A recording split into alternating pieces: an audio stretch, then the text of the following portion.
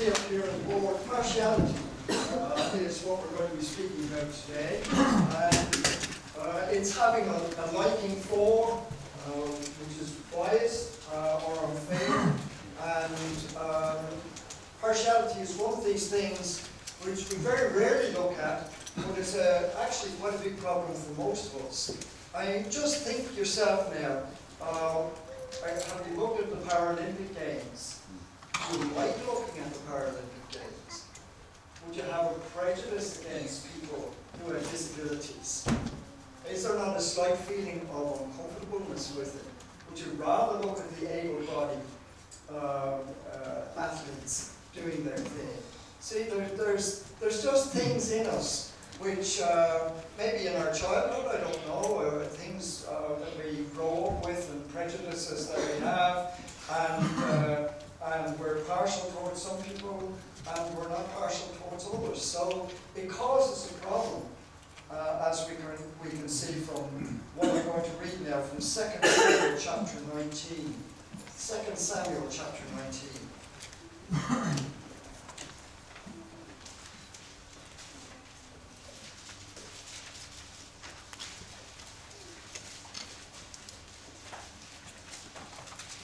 This is the story about David and his reaction to Absalom being killed, having rebelled against David and having tried to overthrow David as a king. It says, "Then it was told Joab, behold, the king is weeping and mourns for Absalom." The victory that day was turned to mourning for all the people, for the people of Heard said that day, "The king is grieved for his son." So the people went by stealth into the city that day, as the people who are humiliated steal away when they flee in battle.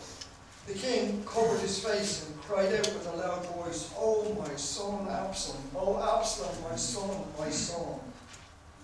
Then Joab came into the house of the king and said, "Today you have covered with shame the faces of all your servants, who today have saved your life and the lives of your sons and daughters, the lives of your wives and the lives of your concubines, by loving those who hate you and by hating those who love you. For you have shown today that princes and servants are nothing to you. For I know this day that if Absalom were alive and all of us were dead today, then you would be pleased. Now therefore arise, go out and speak kindly to your servants, for I swear by the Lord, if you do not go out, surely not a man will pass the night with you, and this will be worse for you than all the evil that has come upon you from your youth unto now." So the king arose and sat in the gate. When they told all the people, saying, "Behold, the king is sitting in the gate," then all the people came before the king. You see the problem here? Who was partial to Absalom? David was. David was so tied in with him emotionally that even though this young fella high-handedly rebelled against God and God's anointed and sought the kingdom for himself, contrary to God's will, God had promised that Solomon would be the successor to David, and this man knew it well. But he wasn't listening to God's word. He was listening to his own ambitions and selfish pride. And he decided he would kill his father if he could and take the throne by force. And yet when he was killed in the battle, which was always likely, then David is brokenhearted. He's inconsolable. So much so that when people hear of his weeping, they're going tippy-toe around the place in order not to upset him further. And they feel ashamed, like people who have lost a battle rather than people who have won a great victory. And so it's the courage of Joab going in before this man and saying, "Look, as far as I'm concerned, the princes and all the people and all all of the army that has put their lives on the line for you, for your wives, for your children, for your kingdom, and here you're treating them with disdain like they are a problem or they are to blame for what's happened here. You love those who hate you and you hate those who love you. At least your behavior suggests that you do. And then he tells them, get out there and talk to these people and show how grateful you are to them for standing by. So partiality does come. And one of the things about the nature of God is that he shows no partiality. In Deuteronomy chapter 10,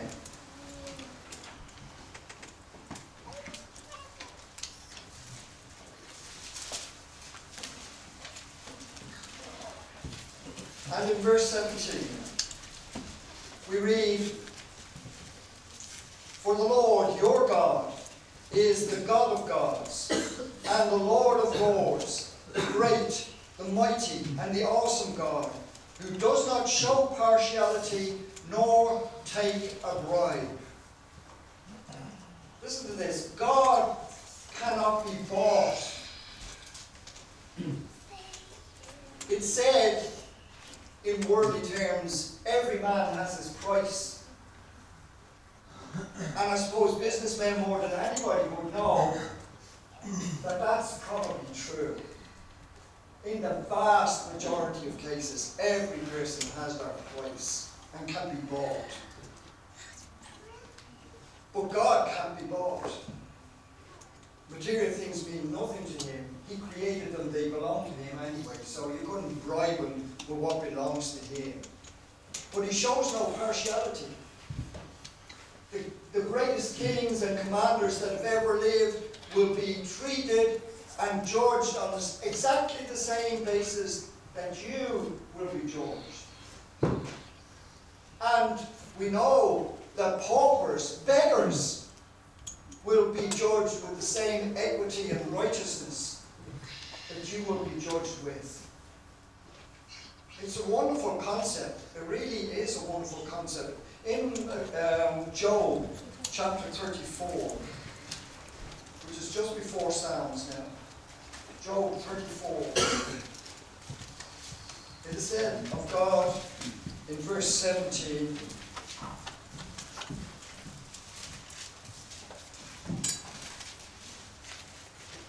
shall one who hates justice rule?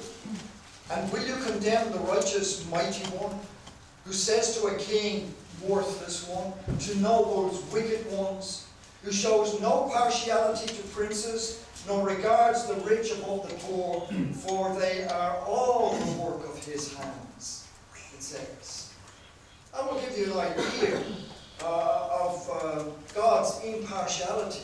He's the one that can point the finger at the kings and the princes and tell them they're wicked or they're unrighteous. He's the one that can condemn them.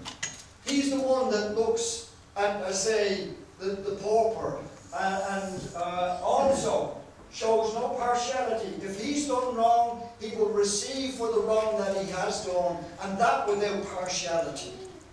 He looks at you in exactly the same way. And incidentally, just because you're a Christian doesn't mean that he's going to suddenly do for you what he's not prepared to do for other people in the world. I know you're in Christ, but if you think that you can just do what you want as the people of the world think that they can do what they want, he's going to judge you on that basis. So you will be condemned along with them. And make no mistake, God is a judge who sees through us. He knows all our thoughts, all our words, all our deeds. You've hidden nothing from him. And if you're living the life of a hypocrite, or if you are giving yourself over to the world, he knows it right well. And you won't fool him. You just won't fool him. But it's a wonderful characteristic of God that he's without partiality. It's not something for us to fear. It is something for us to welcome. In Acts chapter 10, when Peter was called to the household of Cornelius, the Gentile. It suddenly dawned on him that God is not partial. He says in verse 34, opening his mouth, Peter said, I most certainly understand now that God is not one to show partiality, but in every nation the man who fears him and does what is right is welcome to him. Listen to that. In every nation, whether it's in the Jewish nation or in the Gentile nations, in Ireland, in China, in Czechoslovakia, wherever, in Africa, it makes no difference to God. Everyone who wants to do what is right is welcome to God, and God will receive you with open arms through Jesus Christ our Lord.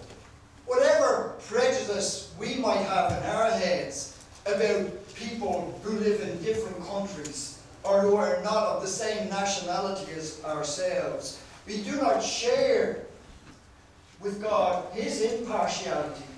We are partial in ourselves, and that partiality can cause great offence and trouble between nations. So we ought not to think more highly of ourselves than we ought to think. We ought to understand where we stand in God's sight, and that is that we will be judged according to our deeds. We will be judged with righteousness, uprightness, fairness, and justice. And so we have got to be able to see ourselves as God sees us. Because if we can't do it now, we are going to get a shock on the day of judgment. We are absolutely going to be taken back that God sees us in this way, and we have never seen ourselves in this way. We have never been detached enough to be able to look at ourselves and see ourselves as God sees us. Very important for us to be able to do that. We're emotionally tied up with ourselves. The love aspect of self is strong in most individuals, and it shows in very many ways. So we, because we're so tied up with ourselves, we're making excuses for ourselves all over the place. We've got 101, if not 1,001 excuses for every wrong thing that we do in life. And all sorts of justification, ranging from what happened to us when we were children to the unfairness of the treatment that people are meting out to you in the present day.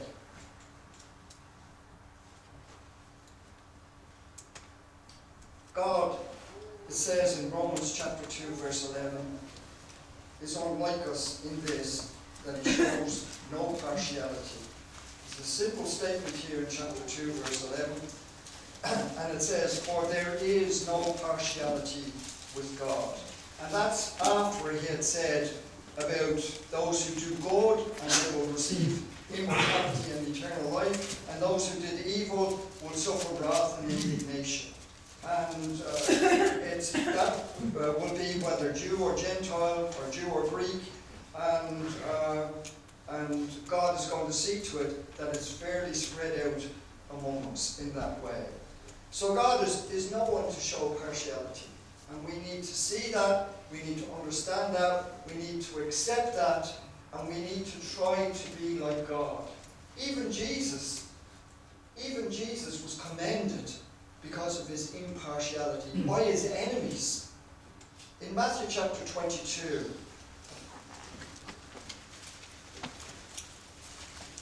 and in verse 16, after hatching a plot against Jesus, the Pharisees sent their disciples. Of course, they don't want to do their dirty work themselves, so they sent their disciples. And it says in verse 16, they sent their disciples to Him along with the Herodians, saying, Teacher, we know that you are truthful and teach the way of God in truth and defer to no one, for you are not partial to any.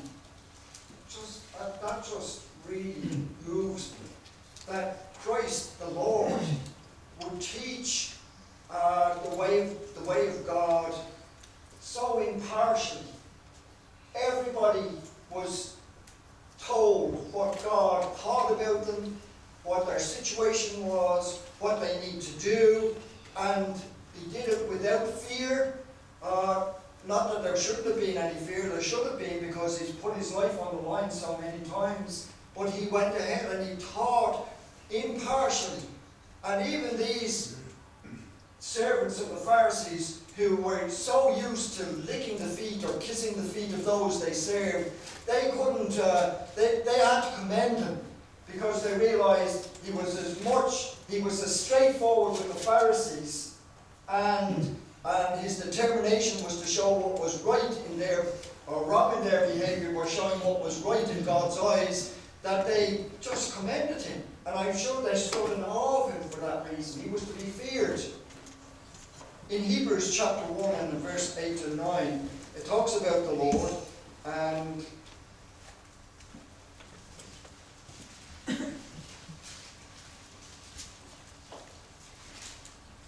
says this: "But of the Son he says, Your throne, O God, is forever and ever. The righteous scepter is the scepter of his kingdom." Now, righteousness is when you do right according to the standard which God has set up for us in his word or in his law, and it is a law which is consistent with his own righteous nature. So we're dealing in the right way with each other, whether it's Christian on Christian, it's family on family, neighbours on neighbours, workmates and workmates, civilians on government, or whatever else. We're treating each other with the respect that each other deserves, with the love that each other deserves, with the thought of the well-being and the good of each other before our own well-being and good. That's the way we have to work it in order to be doing it God's way. That's the way God works it. I think the devil always wants to impugn the character of God. But these teachings on righteousness and uprightness and fairness and justice guarantee us that God will always treat you right.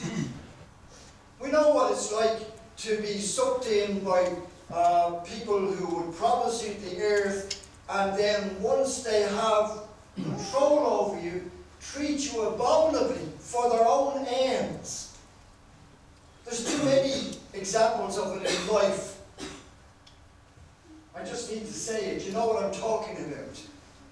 But our God will never, ever do that to us. He couldn't. He could no more do that to us than lie to us, which it would have been a lie anyway. God cannot lie. God always speaks the truth. God always does what is right. For every one he has created, he will always do what is right. He has always done what is right. And on the judgment day you're going to see how right he was and how good he was towards you. So here's this righteousness. And it's a scepter of righteousness by which Christ rules. In verse 9 he says, "You have loved righteousness and hated lawlessness. Therefore God your God has anointed you with the oil of gladness above your companions," he says.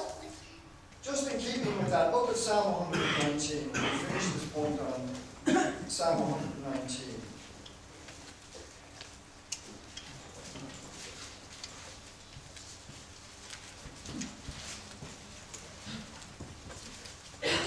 There's a few verses here.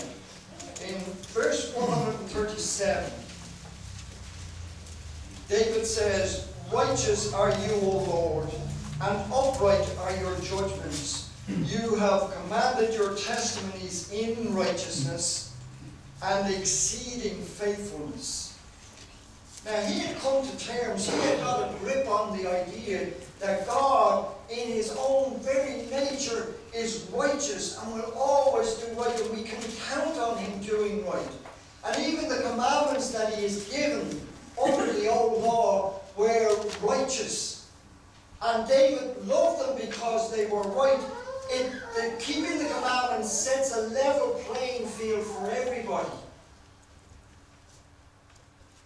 That's why we mustn't kick against law. I know it's in our nature as Irish people to hate to be restricted in any way, to kick against the laws, or to rationalise them, to show how stupid they are and why I shouldn't keep those laws.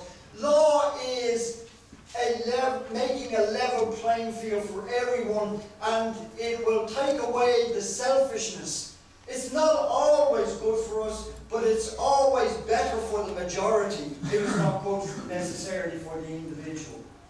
So we mustn't have this attitude of always resenting having laws that control us. They're just absolutely necessary. And especially God's laws, because we can see in them how blessed we are in keeping those laws, and how blessed everybody else is that we keep these laws. They're righteous altogether. Verse 142, your righteousness is an everlasting righteousness, and your law is truth. God is dealing with the reality, not some make-believe world that like the devil lives in and all of the evil people live in. This is dealing with life as it really is, and coping with it as it really is. And his righteousness is everlasting. It will never end. It's as everlasting as he is himself. Your testimonies, he says in 144, are righteous forever. Give me understanding that I may live. And verse 60, the sum of your word is truth. Every one of your righteous ordinances is everlasting. And the last one, 172, let my tongue sing of your word, for all your commandments are righteousness. So the scepter of righteousness is right in accordance with God's commandments, which is in accordance with God's righteous character. Do you think you have enough objectivity as a human, as a person, as a Christian, to be able to view yourself and life and others with that view that God has of us, or that view of life that God gives it of it in the Scriptures? Do you think you have the ability? If you don't, you need to start thinking from now on, I need to get a grip here, I need to start seeing things differently, and I need to understand that it's only as I see it as God sees it, as His Word proclaims it, that I'm seeing it in reality. And sometimes the shock is, oh, but where does that leave me? Where does that leave me? As we've seen from our introduction, the hardest part in not showing partiality is when it comes to our family. When it comes to our children, our brothers and sisters, our mothers and fathers, and maybe to some extent the extended family. We're so totally partial towards them. We're so tied up emotionally with them. And this is especially so with mothers. Mothers conceive the child, and they carry the child for the 9 months. Mothers give birth to the child and suffer all that pain to give birth to the child. Then they nurture the child and train them and teach them and look after their every need and stay up late at night and wake up every time the child wakes up to feed them or to look after them or whatever. They've got a great responsibility. But this creates a bond of love and of affection which is almost total.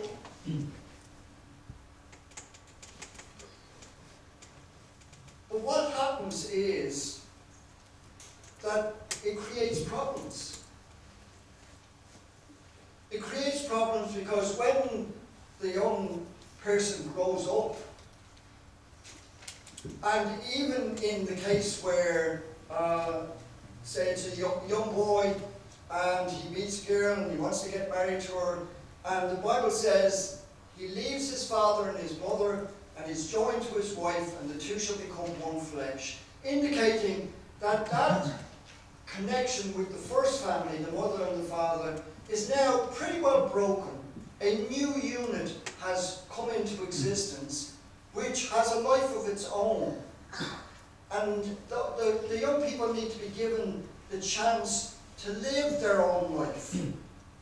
And parents must respect them enough to say, you can live your own life. I've taught you what is right, I've taught you what is good, but now it's up to you to make the choices yourself.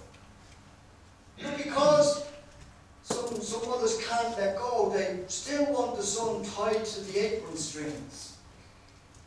And the mother, under those circumstances, becomes the proverbial mother-in-law.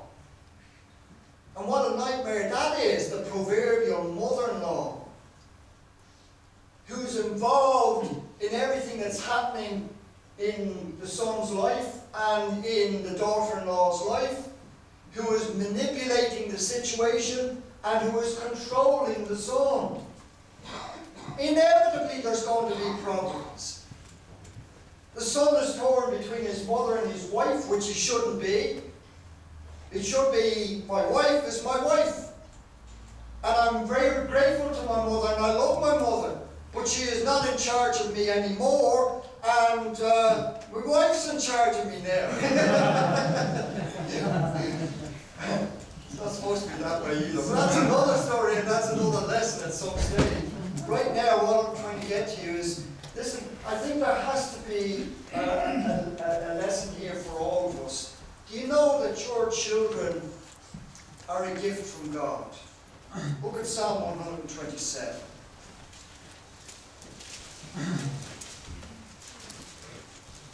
It says in verse 3, behold, children are a gift of the Lord, the fruit of the womb is a reward. But if God has given them to us as a gift, who did they belong to in the first place? Think about that. And while you're thinking about it, let's turn to Genesis chapter 33, verse 5. Then Esau ran to meet Jacob, and embraced him, and fell on his neck and kissed him, and they wept. Verse 5 now. He lifted his eyes and saw the women and the children, and said, who are these with you? So he said, the children whom God has graciously given your servant. Genesis chapter 33, verse 5 then. The children whom God has graciously given your servant. Listen to this now, because this is very important. Your children belong to God, primarily. He has given them into your care, and He has entrusted you with the stewardship of parenthood. He expects you to raise them in the nurture and admonition of the Lord. He expects you, when they're raised, to give them their freedom to live their own lives and to make their own choices. Of course, you'll always love them. People say, my love is unconditional towards my family. Hold on. Your motherhood or your fatherhood is unconditional. You've just been entrusted with it, and you need to be faithful to it. So you need to be there for them always. Help them with advice. Give them the right example. Show them you love them. Support them materially if you have to. Whatever is needed to get them through the difficult days. If you're there, be there as a loving parent. But unconditional love, I think we talk too much about that. In the sense that it doesn't matter what they do. My children are never wrong. My children do no wrong. And if they do wrong, there's 1,001 excuses as to why they've done that wrong. And you need to make allowance for them. and we want to make allowance for them. But everybody else is to blame for whatever's happening. My children are not to blame for any of this. They never do anything wrong. But that's just sheer nonsense. It shows that you're completely wrapped up with your children to the extent that you've forgotten that they are God's and that they are entrusted to you, and that you have to have a certain amount of objectivity in order to be able to make a judgment of what your children are doing. David lost it with Absalom. Absalom set himself on an evil, murderous course. Many lives were lost because of this man's ambition. He was evil. He was a good-looking man. He was intelligent. The people loved him. He persuaded them that he would look after them better than his own father would. He had all the personality, all the drive, everything that was needed to be a leader in this life. But he was an evil man. He was selfishly ambitious and selfishly indulgent. He wanted for himself and not for God, and not for the well-being of the people.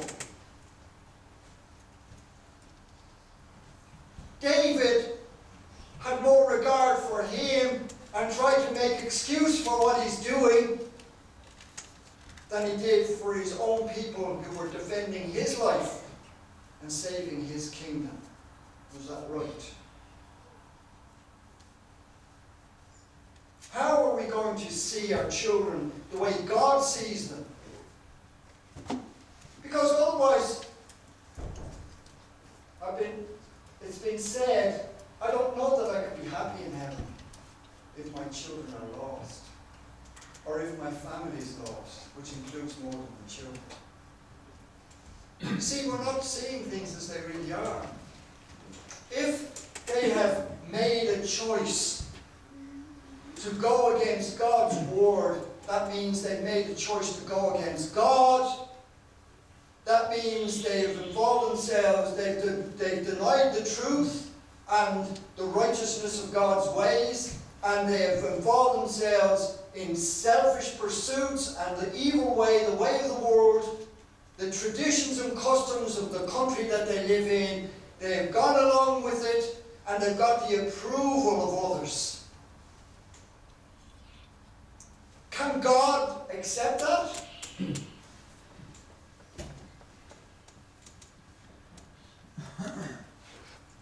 I had one of my neighbours say, when my husband was alive, he didn't believe in God, but he was a good man. And I know he was. He was concerned about the neighbours, he was a good husband, he was a hard worker, he did everything right. It's people like him that cause problems for us. And the man next door just died. She said, well, he's up there with my husband. What could I say? I can't say anything at that stage. We're told in Hebrews that unless we believe that God is and that He's a rewarder of them that diligently seek Him, we cannot please God. So what does that mean if you die in that state? If you weren't pleasing to Him here, but suddenly because you die, you're pleasing to Him in the hereafter. But you see, you can't, they won't go there. They won't accept that. That's just, no, there's too much emotion involved here, too much illogical thinking involved. It is not God's thinking, it is my thinking. But on the day of judgment, I'm going to be forced to accept it. Because it was the truth all along. You see what I'm saying? Somehow or other, along the line, we have to every now and then pull back from our family and start to look at them and to see them as God sees them. And as much as you love them, and as much as it might break your heart, we have to accept the reality. We have to accept the reality and deal with it.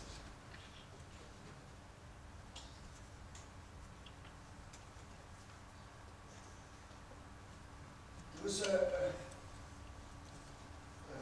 thing in Deuteronomy 13, I want you to look here. two examples, and I'll finish this point just now, please.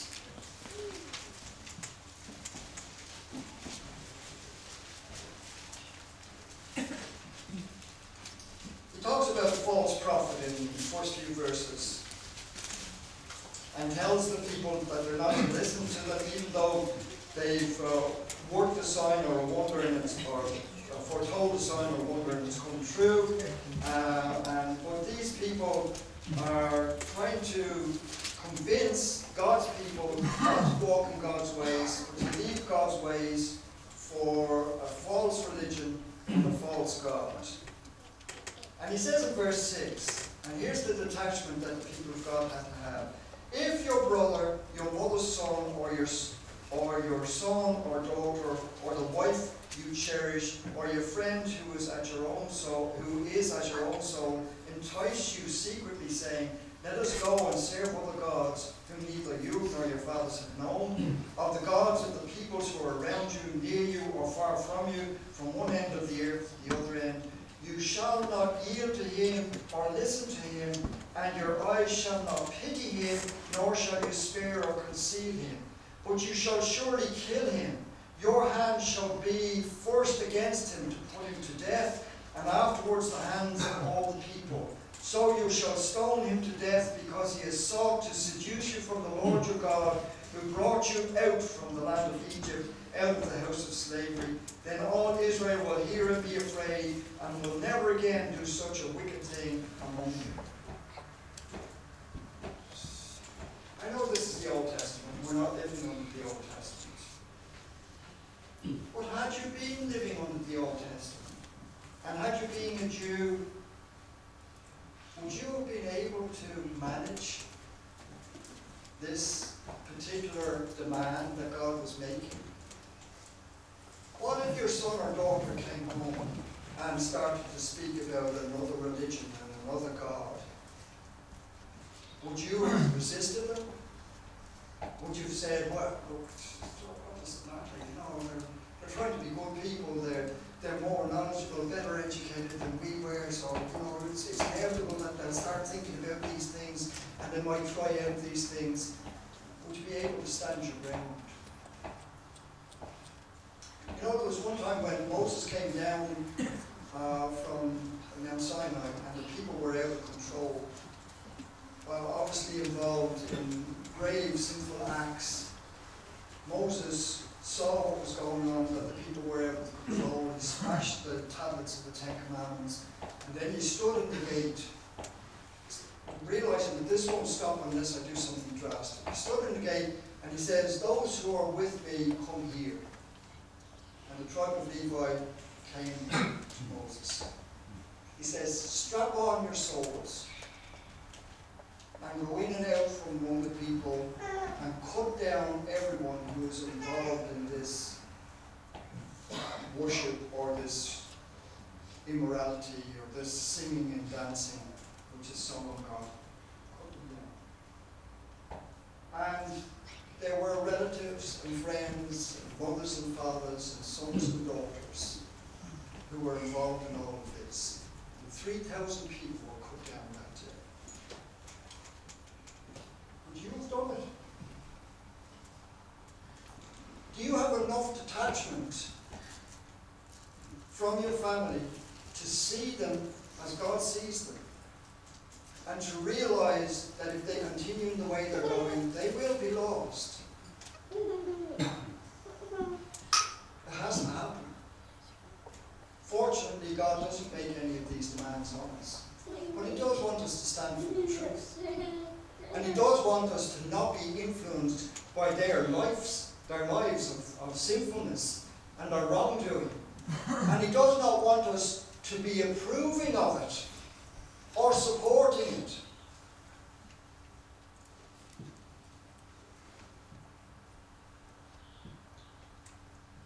If we go to the judges to see when they were appointed, or the leaders, in Deuteronomy, you're in Deuteronomy, look in Deuteronomy chapter 1 now. This is moving on in this lesson. Oh, no, we're going around that. Yeah, it's really important.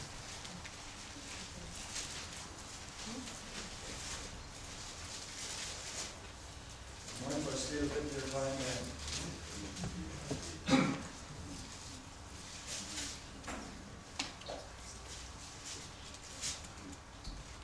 In Deuteronomy chapter 1, if I can find it here.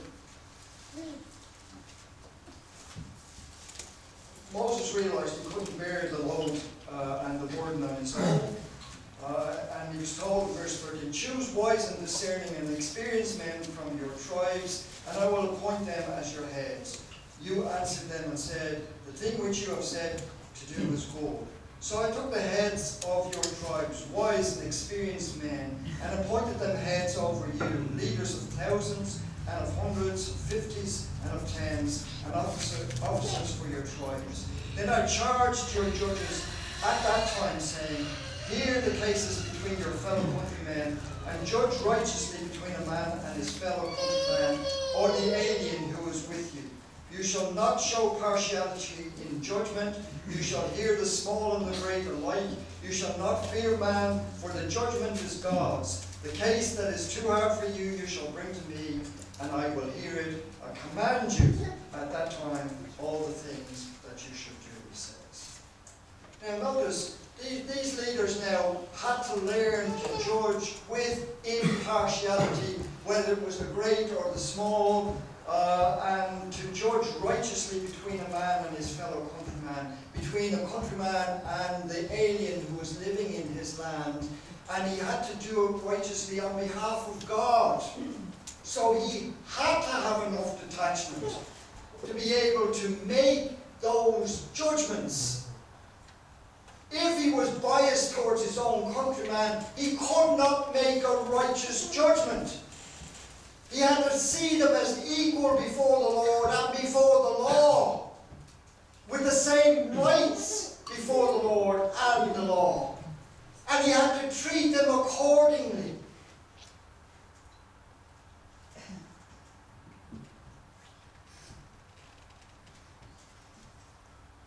This is where you begin to see, it opens up to you as to what objectivity is all about.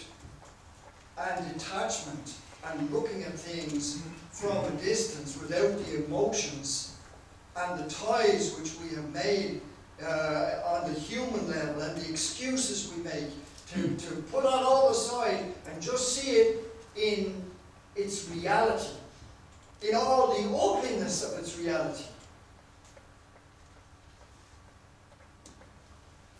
And we have to make, based on that, we have to make our judgments, as God will make. In 2 Chronicles 29, I wanted to go to Deuteronomy 16, but we don't have time, so we'll just go here.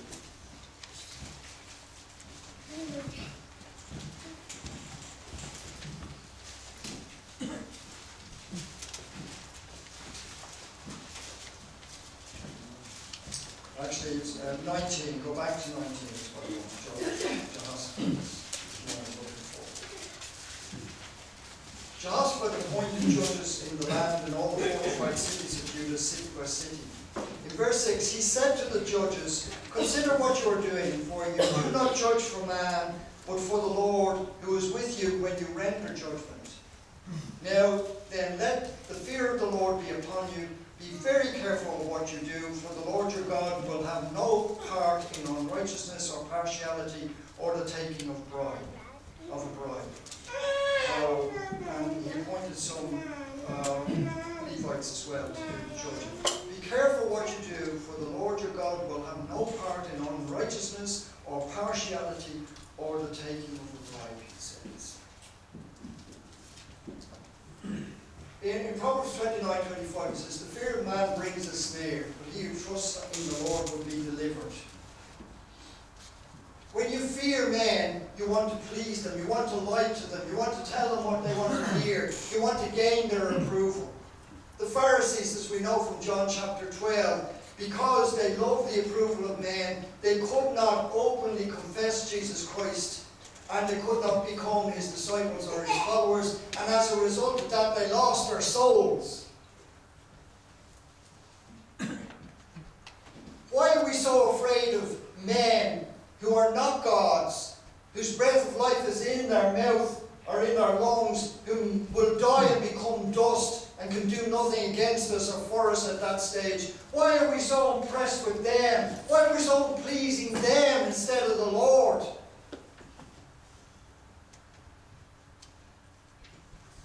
We mustn't look to the good and be partial to them over the wicked, and we mustn't look to the wicked or the poor for that matter and be partial to them over the rich or those who are doing what is right. We must judge all men fairly, and we must have that attachment. I'm going to finish up by saying, when we go back to David, David was deeply partial to his son, to the hurt of the nation.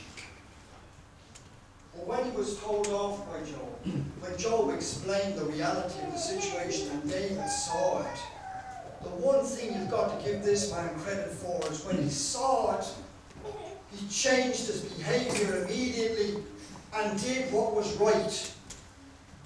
The challenge for you today is, if you see what I'm trying to get through to you, if you see it as the Lord telling you something, don't go out of here and just do what you've always done. From this day forward, change your ways so that it might be in keeping with the impartiality of God. And do that to the glory of the truth and the benefit of your fellow man and yourself. God is with you.